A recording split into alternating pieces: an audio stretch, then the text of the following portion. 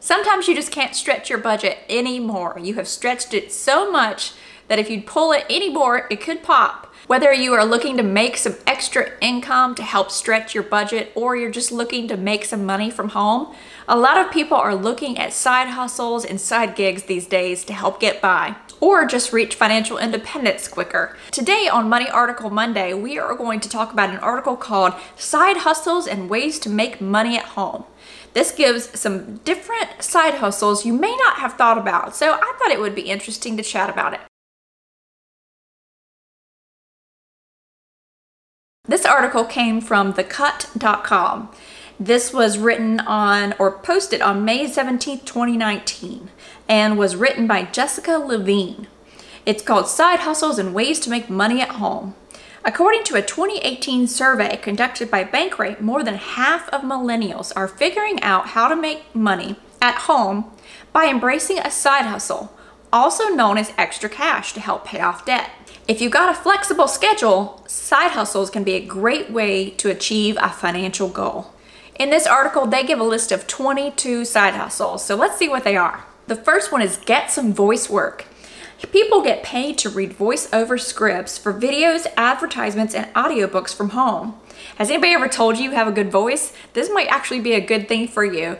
I love reading or listening to an audiobook from somebody who can not only make the book come to life, if it's fiction especially, but somebody who maybe has a different tone of voice or a level of pitch of voice for different characters. I'm listening to one, I don't know why I keep saying reading, I'm listening to one right now that has an amazing person who did the voiceover. So I think, yeah, if you've got the voice for it and the patience to do that, that could be pretty lucrative. The second one is to buy and sell used books. If you're willing to do a little legwork, going to estate sales, thrift stores, library sales, you can find underpriced used books and resell them online. The Amazon barcode scanner can help determine whether a book is worth buying to take it home or resell it or not. I've never bought a used book online. I've seen the used bookstores, which I have purchased some, but if anybody has an experience with this, going out and thrifting books and reselling them, then definitely let me know. I'd be interested in hearing about that. The third one is to participate in research studies. Let me know if this sounds legit. Respondent, I guess that's a place or a website, will match you with research studies. According to the company, the average pay is $140 an hour. What kind of research studies pay $140 an hour?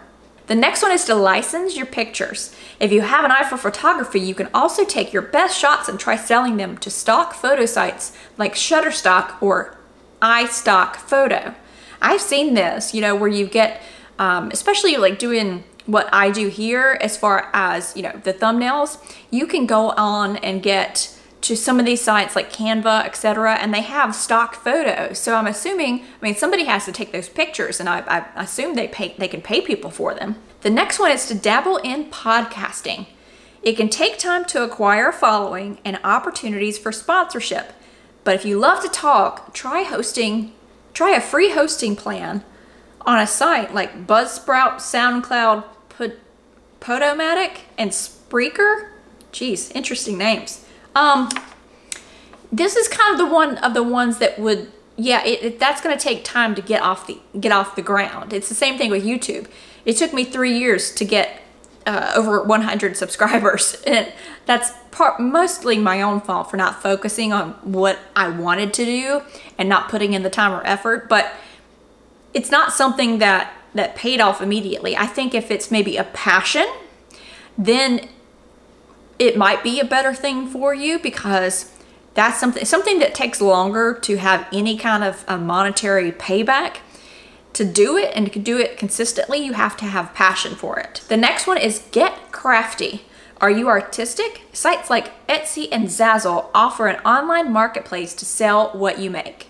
Now, I want to talk to you guys. I actually am in the process of the beginnings of a small business. And I thought about whether or not you might want to follow along on that process. I've already been working on it for, I think, 3 months now, and it's a lot to start. before you can ever kind of talk about it or get it off the ground, but I am starting a small business. So this is the icebreaker of me telling you that I'm doing it. If you're interested, I would definitely love to include content about it, how I'm setting it up, what it is, the process of getting it off the ground. Let me know your thoughts, and if you'd be interested, put the comments down below. The next one is to design a tee. I love a good t-shirt. I don't know about you. Artists, graphic designers, comedians, and philosophers can take their skills to the apparel bank by designing t-shirts through sites like Cotton Bureau, Threadless, Teespring, Cafe Press, Printify, and Zazzle. They'll print and ship your designs and pay you the royalties.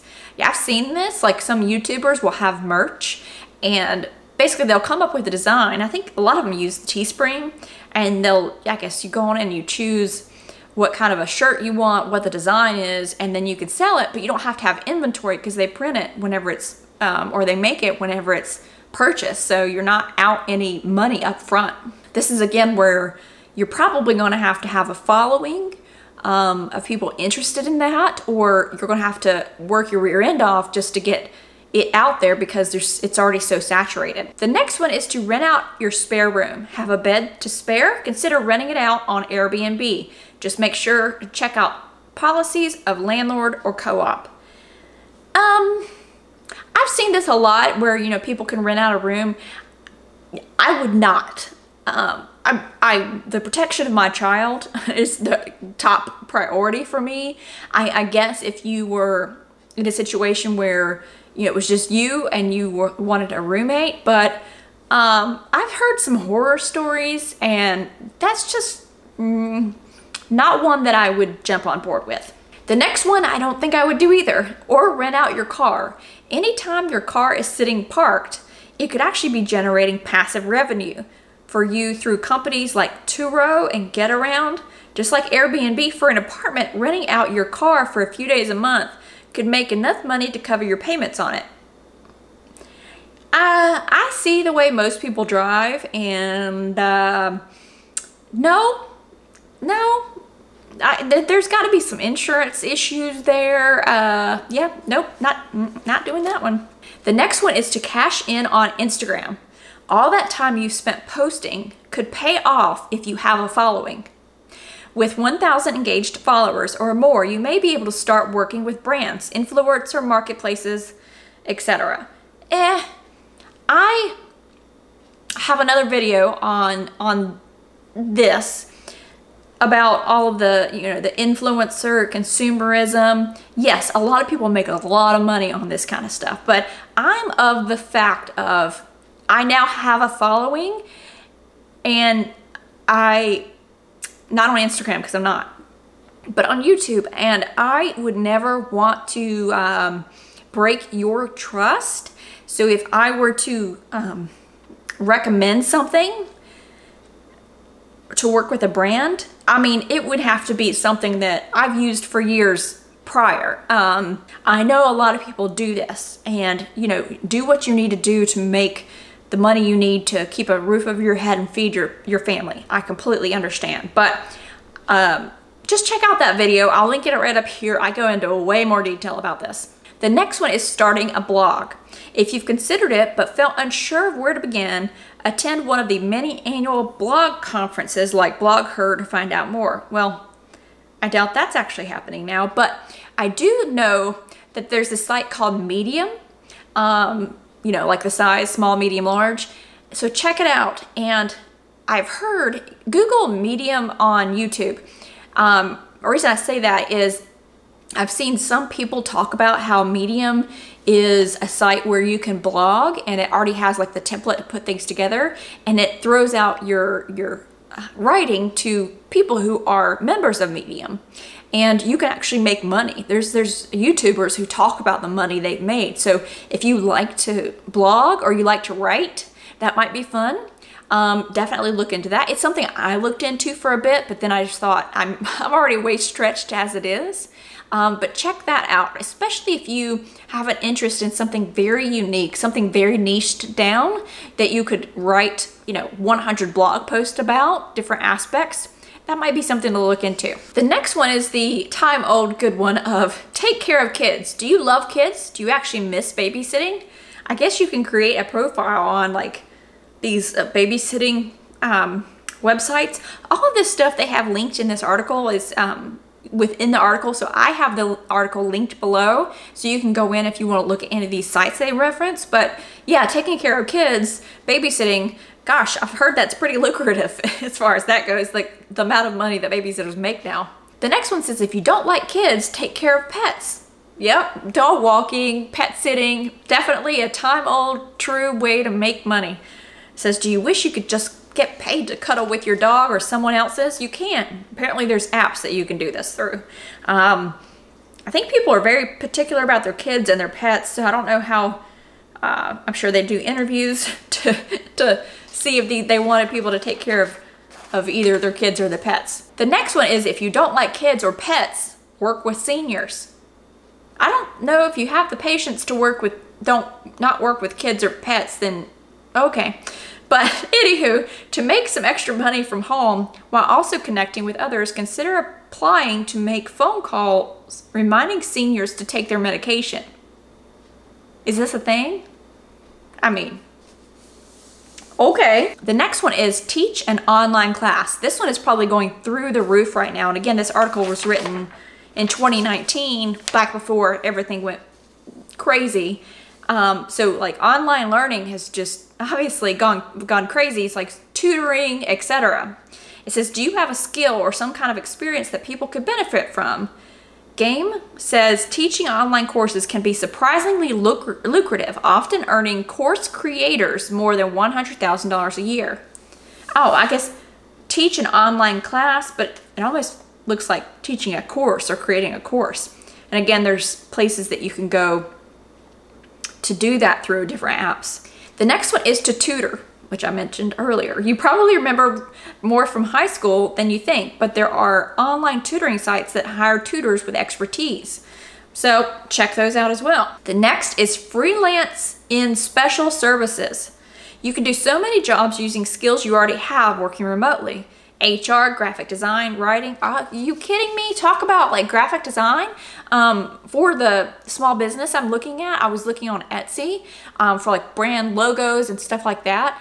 And my goodness, you can just come up with a logo, especially if you're creative, and sell it over and over and over again on Etsy. And that's passive income. You create it once and it keeps generating money, but you never have to do any more work on it. The next one is become a virtual assistant. Maybe you have a knack for making other people's lives easier. I've heard of people having virtual assistants. I bet there are a lot of virtual assistants right now that didn't start out as virtual assistants but are now that way. This next one I have heard many a time, and honestly, I don't think that it's worth the amount of time it takes to make any money in it, but let's see what this says. Take surveys for actual money. Yeah, you can make money by offering brands your opinion for their consumer research. Maybe not a lot of money, but it could add up. Yeah, I mean, if you didn't have any other choice and that's all you could do, but sit there and answer questions all day long.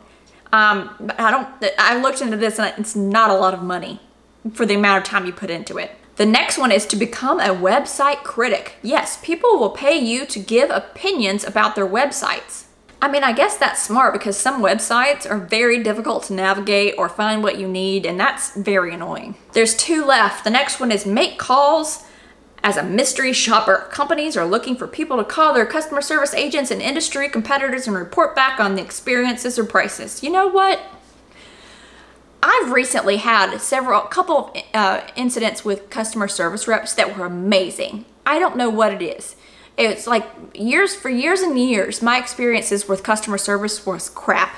And I have had, my last two people I've talked to, one was an insurance question, one was something else. They were just amazing. But I guess, so yeah, you can have mystery shopperings where you go into a store, but I never heard that you could like do the mystery shopper calling in. Yeah. Why is my bill so high? I don't know what you would say. The last one is to sell your stuff. Sure, we've all had Craigslist and eBay, but consider how many things you own that you don't actually use, wear, or need. Have we talked about that on this channel or what? You might start by taking an inventory of your closet. I like that this talks about the websites where you can sell your stuff. Now, get this. Remember this, though. Let's say you bought this sweater for $25, right? if I try to sell this no-name brand sweater on any site, I'll be lucky to get $6 or $7. Do not expect to get close to or even 50% of what you spent on clothing items. The one thing that typically does sell better are like name brand sunglasses or name brand wallets or handbags. Those typically have a better return. But this says you can go on to Poshmark, The RealReal, I don't know what that is, Tradesy, Rebag, or Depop. I have been on Poshmark. I remember I did sell, actually I sold a overpriced diaper bag on Poshmark, and I think I got 40% of the actual cost back. So you know what? It was something. What other good side hustles have you guys experienced or had or can recommend down below so that anybody who watches this video can maybe get a few more ideas? Put those down below. I would love to hear them. I hope you enjoyed this video. If you did, make sure you give it a thumbs up and don't forget to subscribe to my channel. I would love to have you back for more videos.